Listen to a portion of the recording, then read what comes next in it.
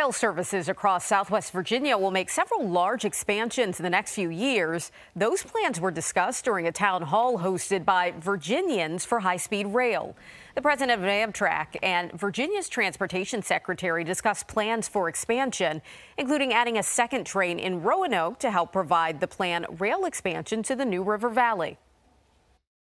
I will say that we're really fulfilling a need and a desire of Virginians to have multimodal access, and we believe this is one of the most important.